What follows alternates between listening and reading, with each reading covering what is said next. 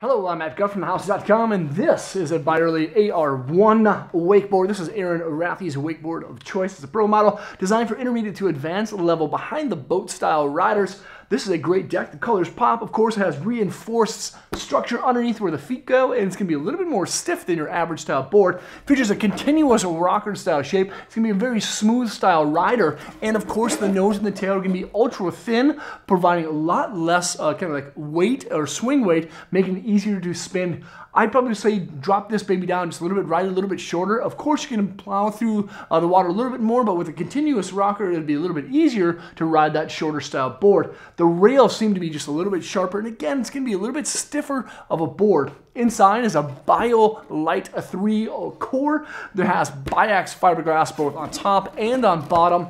Of course, there's going to be landing style channel systems that allow the board to have kind of like disperse energy to absorb a little bit more impact. Again, there's going to be that one kind of like V-shaped style channel and a little bit more on the nose and the tail. Along with that is going to be 4 bolt-on long style 1-inch fins. You can take those bad boys off if you really want to. Again, this is a really rad deck. It's extremely fast, and it does feature continuous rocker. This is the Ar-1 from Byerly, Aaron Rathy's board of choice, and it does have a M6 mounting and insert patterns. Make sure to check it out at thehouse.com. Thanks for watching.